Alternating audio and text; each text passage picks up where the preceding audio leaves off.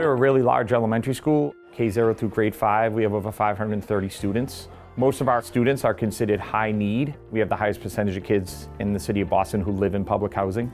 So it's a very diverse school. A good group of teachers, a good group of staff, and a great group of kids. It makes us a pretty tight community. When our school day ends, students who are part of our after-school math program gather in the cafeteria. They have a little bit of snack time to socialize with each other, and then they head off to classrooms and do math. 5, 10, 15, 20. The students meet 3 days a week for about an hour. One of the main reasons why we started the after-school program is we wanted to boost student performance on state assessments. It's tough to add time to your school day, so we had an after-school program to give kids more opportunity to practice the math skills they need.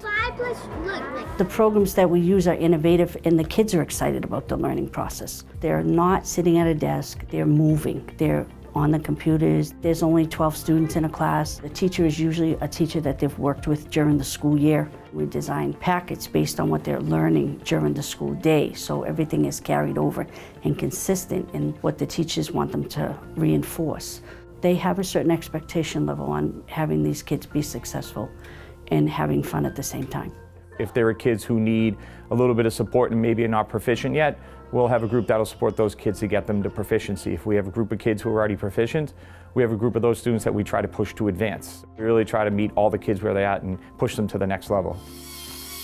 We're trying to expand opportunities for kids in science, and one of the things we've done this year is add robotics for the kids.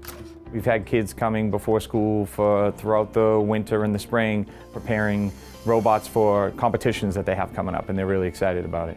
Over the past 5 or 6 years, our math scores have been among the best in the Boston public schools. Last year, third grade students who attended our math after school program, 90% of them were proficient or advanced on our state testing. And in grades 4 and 5, it was over 80%. So it's definitely having an impact on our students. Who would like to share their array and number model? I feel invigorated. I feel like, wow, I made a difference. You know, when you see the expression on their faces that they got something, it's a nice success story. It's a challenge to find funding. There are some folks who have been close partners with our school for the past several years, and they make significant donations to make sure we can continue the program. We have the best kids.